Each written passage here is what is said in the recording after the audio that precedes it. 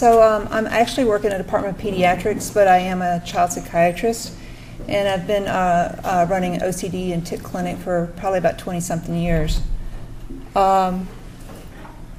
I do a lot of Tourette's trials, so I'm very familiar with the concept of medications. I'll go over that later. But I have nobody's sort of buying my opinion or time. So Dr. Sweeto did a very nice overview of the PANDAS, and I won't try to duplicate much of what she was saying. But when you see these children, they are different than the typical psychiatric patient that I see, in that they present just diffusely and globally quite ill. So one of the things that you want to do if you're assessing one of these children is look at all the individual symptoms, not just what the family's reporting to you, but also do a physical, listen to the other symptoms such as the urinary symptoms, the joint symptoms, memory issues, and so forth, because they have a lot of different presentations. That said, if they have something that seems very atypical, like trouble walking, then obviously they need a neurology referral. If they have like what appears to be inflammatory joint pain, they need a rheumatology referral. And I think we heard from the earlier speakers that getting all the team on board for these children is really hard, and I have a really hard time as a child psychiatrist often coordinating that and pulling it together when I see these children. If they have abnormalities, if they're echo, because if they have a lot of movements and odd behaviors and so forth, it's probably not a bad idea to get an echo. And if they have an abnormal echo, then this is not PANS, this is probably syndrome. If the MRI is abnormal, or if they have abnormal metabolic labs, then it's not PANS or PANDAS.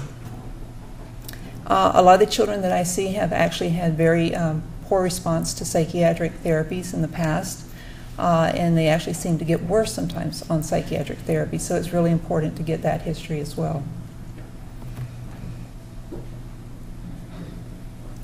This is a sample of children that I saw, and they had to meet the criteria for PANS, acute-onset OCD. They couldn't have a tic primary presentation, and they couldn't have a mood disorder primary presentation, but they had to have acute, severe, sudden onset of OCD. What we found is that these children tend to be very young. Their average age was 7.9.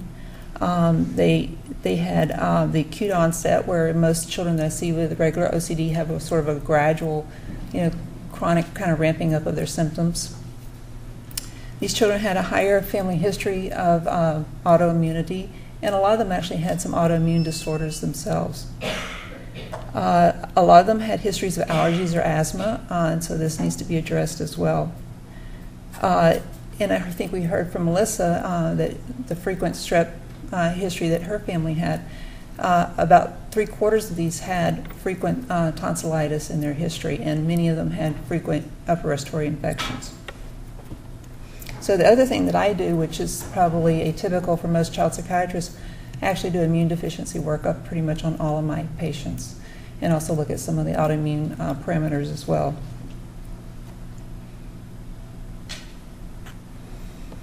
And this is just my sample showing the psychiatric and neurological symptoms that they presented with. They all had anxiety and emotional lability on top of having the OCD. Sleep problems were in the majority. Handwriting deterioration was in over half. Weight loss and food refusal was in about half of the children. 20% of my sample actually had psychotic symptoms, and 23% of the parents reported the dilated pupils, finding that Melissa described very well earlier. Strep was the most common reported trigger, and exposure was very common in their history as well. 72% of them had both either ASO or DNA speed titers that were elevated. And I didn't screen for infection trigger in this sample. These are just children coming to me with a complaint of sudden onset OCD, and this is what we found.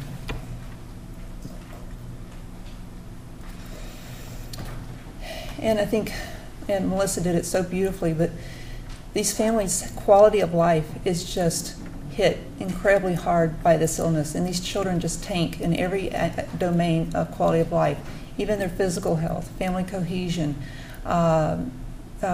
emotional well-being. And a third of my children were actually already on homebound education because they were too ill to go to school.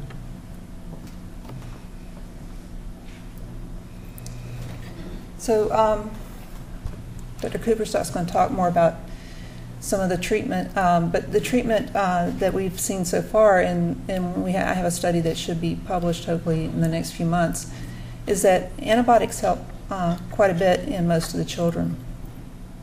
And then they often need other therapies such as steroids, IVIG, or plasma exchange, non-steroidals, and so forth.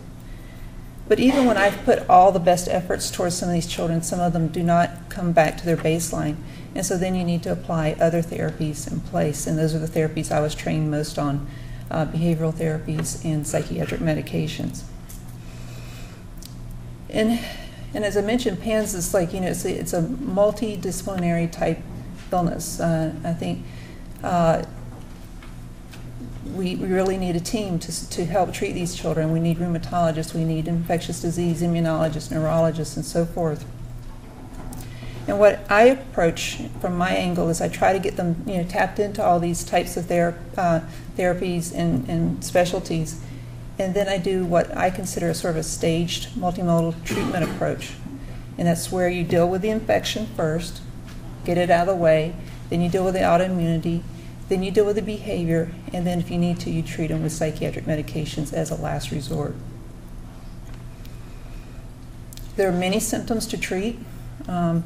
These are not just children presenting with usually one domain being affected. They have multiple symptoms across the board, which makes it very tricky because even in psychiatric treatment, you don't have one medication that targets all symptoms. And so this makes it a very complex presentation to deal with.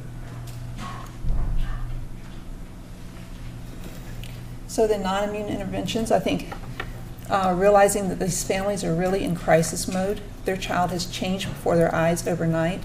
They are scared. I actually say that a lot of my parents have, PANDAS PTSD because they're so afraid of this happening again to their child. So I think you need to work with improving the family cohesion, getting them the support, follow up and seeing them more often. And then optimizing nutrition. Some of these children have poor diets because of food refusal and so forth. And they also have vitamin deficiencies, which might help them get better if it's treated. And the standard therapies do work for these children. Just need a little bit of different approach, but they do work. CBT is cognitive behavioral therapy. It's a specialized treatment for OCD. And this was probably going to work best for the families once they're out of that encephalitic phase. Because once they're in the middle of it, it's just, they're not remembering anything. They're just too overwhelmed. But once they kind of start to calm down a little bit, and the immune treatments are taking effect and so forth, it sort of teaches families skills that they can use and they can adapt and to help deal with the overwhelming OCD and behavior and so forth. Some of the children where they might have been very sweet, adorable, cuddly children, in the course of this illness become, rageful and oppositional, and families need therapies to help deal with this. Where do they draw the line on discipline versus letting it slide?